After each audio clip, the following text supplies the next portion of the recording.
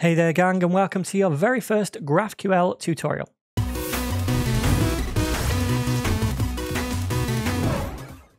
Okay then, so although I do already have a GraphQL course, it's about 5 years old now, and I wanted to make a fresh, up-to-date one with less bloat, so that anyone wanting to get up and running with GraphQL quickly can do here before diving into more advanced tutorials and projects using it.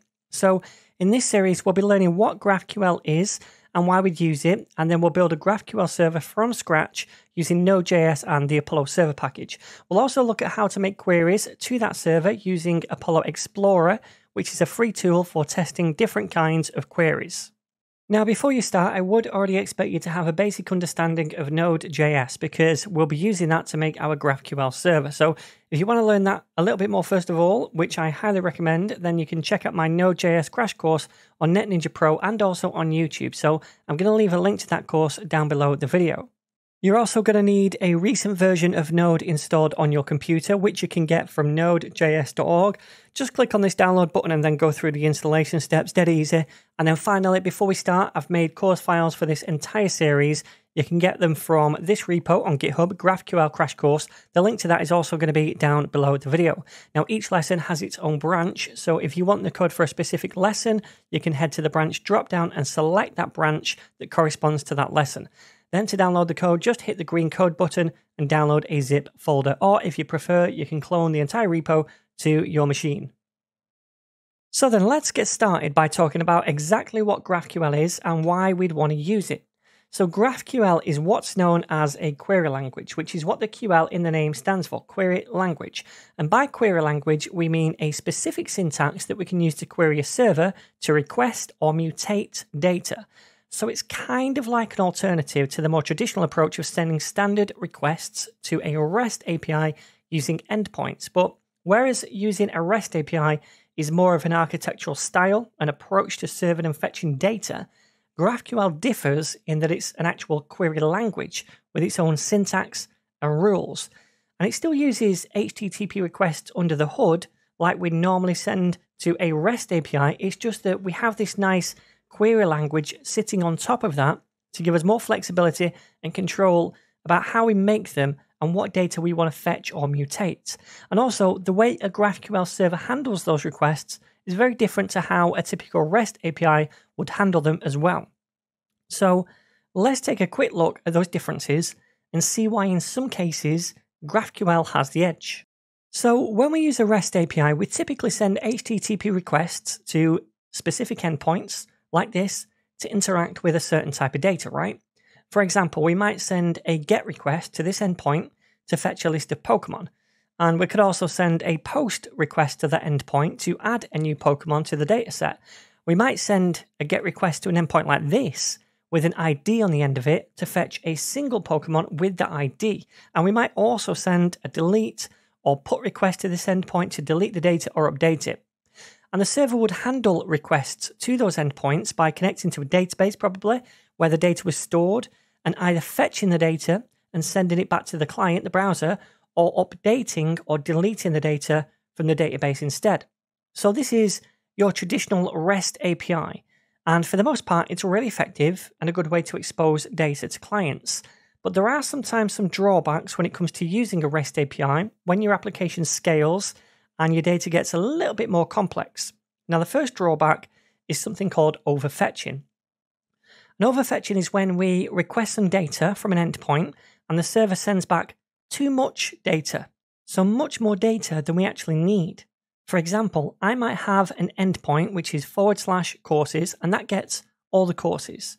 So that request goes to the server gets the courses from the database, and sends the whole list of them back to us in JSON format. Now, each course object might have a ton of different properties like an ID, the title, the author property, which contains author name and the author ID maybe, the price, a thumbnail URL, a description, a video URL, and so forth. And it might actually be that in this case, we only need the ID, the title, and the thumbnail for each one, because that's all we're going to be showing on this particular page. And so the rest of this data for each course is pretty much obsolete, and we don't need it for anything, which means that we've overfetched what we do need. So that's the first drawback. overfetching. The second drawback is the polar opposite, underfetching. And underfetching is when we don't get back all the data that we need from a single request. And it could lead to making multiple requests to different endpoints to collate everything that we need together. For example, we might send a GET request for a single course. The server handles that request by getting the course from a database and sending it back in JSON format. And it might look something like this, with an ID, title, thumbnail URL, description, the author property, which contains the author name and the author ID, a price, a video URL, etc. And in this case, we need all of those things. That's great. So we show all of those on our course page on our website, but we also want to show additional stuff on the page about the author of that course as well. For example, the other courses that this author has made and information about those courses, such as the title, the thumbnail, the ID, the price, and so forth. And we don't have all of that deeply nested data here in the course object that we got back. So we've actually underfetched what we need in that single request. And that could mean we now need to make additional requests to the server to different endpoints to get back that additional data. So these are two potential drawbacks of using a REST API when your data layer gets a little bit more complex. And these are two things that can easily be solved by using GraphQL instead. So now let's look at how GraphQL works and how it combats both overfetching and underfetching. So first of all, when we send a request using GraphQL to a server, we typically do that to a single endpoint, which might be /GraphQL. And this is totally different to when we used a REST API, where each resource typically has its own set of endpoints for GET, POST, DELETE, and PUT requests, etc. So whenever we send a query using GraphQL to the server, it's always going to be sent to probably that single endpoint, and then the server can handle it. Now, the way that we send a query to the server is by using a special GraphQL syntax that looks something like this. And we're going to talk more about this syntax later on in the course, but essentially this syntax allows us to specify exactly what data and what fields we need back from the server. So in the example from before, if we want maybe the courses data, then we can send a query that looks something like this. So we'd specify that we want the course's resource, and for each course, we can also specify which properties we want back as well. So in this case, that would be the ID, the title, and the thumbnail URL. So we'd send that query, and the server would respond with a JSON array of courses, where each one of those courses would only have those properties that we need. So there's absolutely no fetching going on there whatsoever, which is really good. The other thing GraphQL allows us to do is fetch nested related data within a single query. So again, for the example before where we needed a single course, we'd send a query like this one and specify whatever properties we need from that course. But we also said that we wanted extra information about the author of that course, along with any related data, or any related courses rather, that author made. And we can do that in GraphQL by nesting those properties inside the query.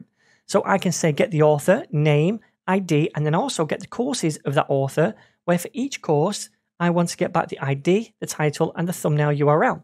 And all this is done in a single request or query. So we're no longer underfetching the data that we need, which is really cool. And this right here is one of the really good things about using GraphQL, the ability to nest any related data we need into a single query, instead of making multiple queries, as you might do when you're using a REST API.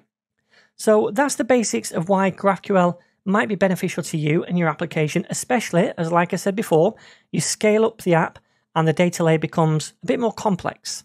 Now, at the moment, you've only seen how to retrieve data here, and we'll look at this more closely later on, but you can also perform something called mutations to do things like ask the GraphQL server to add new data or update it or delete it, much in the same way a POST request might ask a REST API to add new data, or a delete request would ask the server to delete some data.